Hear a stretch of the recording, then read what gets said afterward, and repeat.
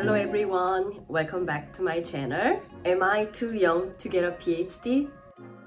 Am I too old to start a PhD program? These are some of the frequently asked questions from students who want to pursue an advanced degree but are hesitating. Is there really a perfect age to take up PhD program? The answer is no. You are never too old or too young to pursue higher education. There is no perfect age to start a doctoral program. The perfect timing is when you have a strong desire and determination to get your PhD. Although there is no specific age, you should have finished an undergraduate degree and perhaps a master's degree first. As long as you have the required educational background, however, there is no limit on age. Admission committees do not even consider the age of applicants. In America, considering age as a factor for graduate school admission is against the law. The admission committee is more likely to consider the applicant's research skill and probability of successfully completing the program. Nevertheless, there are pros and cons of starting young, which is right after college, or old, 40s and up. In this video, I will talk about some of the factors regarding age when it comes to starting a PhD program. Before we dive into the detail though, let me share a couple of personal stories. I started my graduate studies at a young age. I came to the United States at the age of 25 to get my master's and PhD. I was a single at the time, so all of the things I had to do was study. I got my PhD at age 30 and became a tenure-track assistant professor when I was 31. When I was 41 years old, I became a full professor. I'm still the youngest full professor in my college. On the other hand, one of my classmates in my PhD program started his PhD in his early 50s. He was the owner of a well-known company but sacrificed many things to pursue his dream of earning a PhD. He successfully completed his doctoral program and became a professor at a highly respected university. Thanks to networking and his experience in the industry, he has been able to give valuable advice to his students. Also, the human network he built in the industry enhanced his research abilities as well. I know many other people who started their doctoral program after the age of 50. Most of them had retired from jobs they had worked at for over 20 years. They applied to a doctoral program in pursuit of their second career. Some of them struggled in the beginning, but they completed their PhD with great success and got faculty positions. If your age is making you reluctant to start a program, perhaps you are looking for an excuse not to start. Here are the pros and cons of starting at a young age and an old age. Number 1, research ability.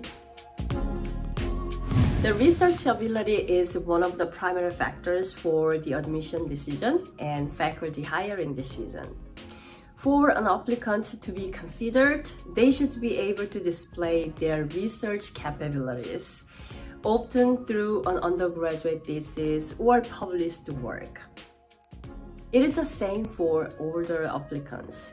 The admissions department will judge your research abilities based on your previous work. Older applicants do have an upper hand because they normally have more work experience. Years of working in related fields can give a good impression to the admission committee that these applicants have more knowledge in their field compared to others who do not have such experience.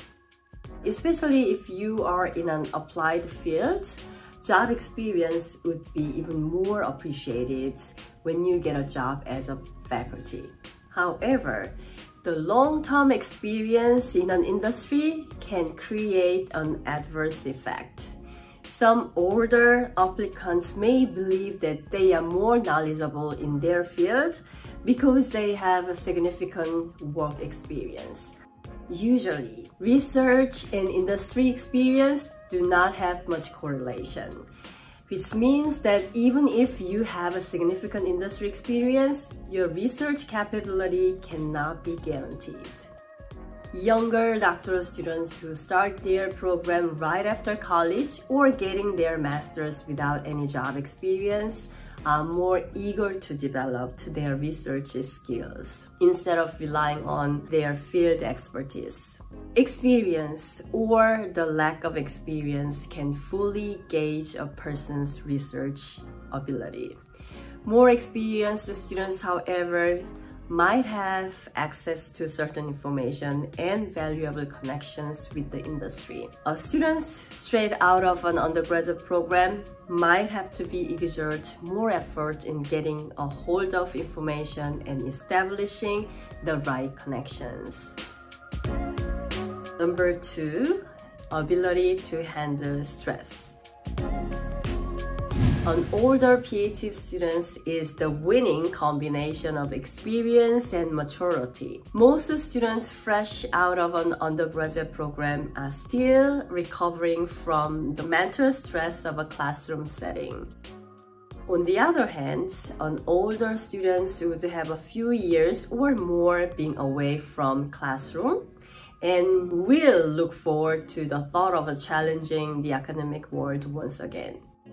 The combination of the maturity and experience can also mean having a better handle on stressful situations.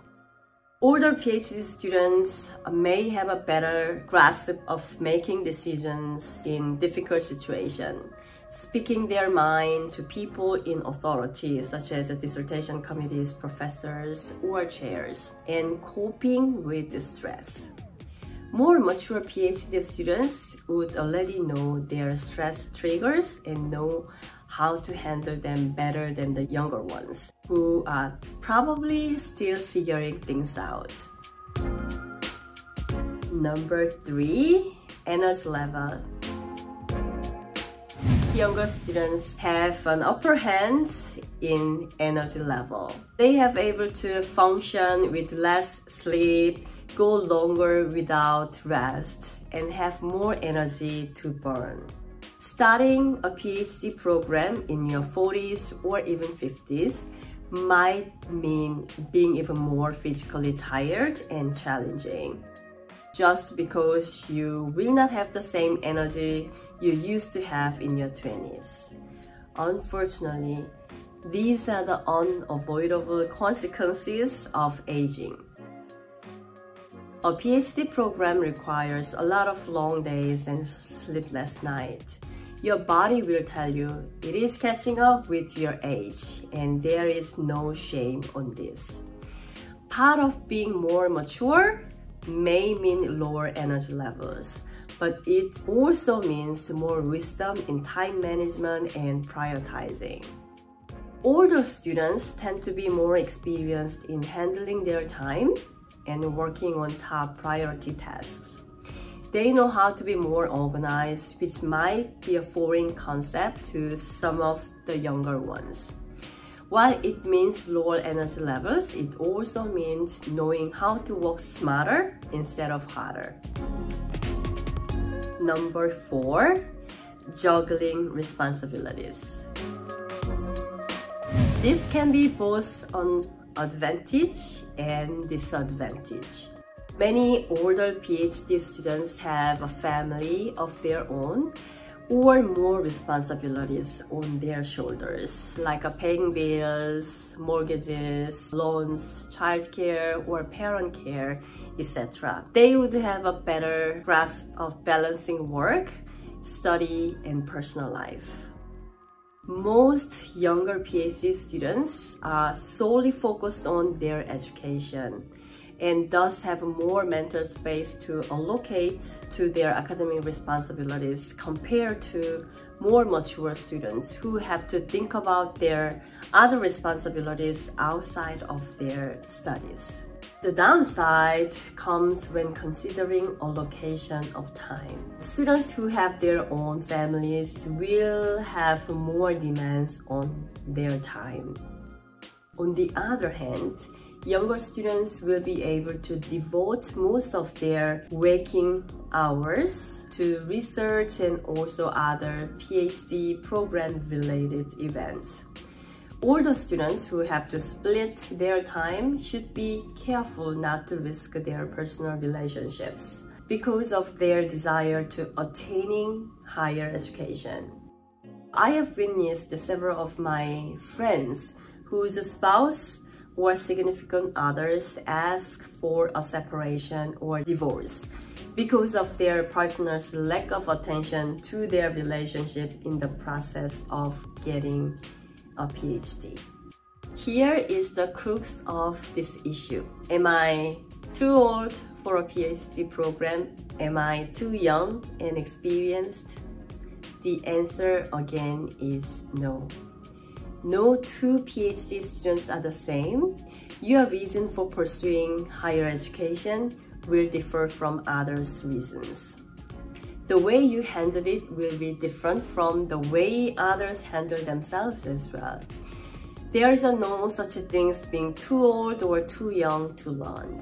The majority of the PhD students are in the age range of 30s to 50s. Though there are some factors related to age that might affect your progress. It's truly all about having the self-disciplines and persistence to finish what you started. If a doctoral degree is really what you need to better secure your future, brace yourself and go for it. Age should not be the problem. It is the mindset that counts. One more thing to keep in mind is in higher education, there is no specific age for retirement. Most of the professors tend to retire after 25 to 30 years of service, but many work for much longer.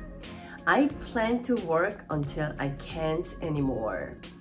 Obviously, higher education attracts workhorses. Please share your thoughts on the pros and cons of studying a graduate school at a younger age or older age in the comment section below. If you have your personal experience to share, please feel free to do so.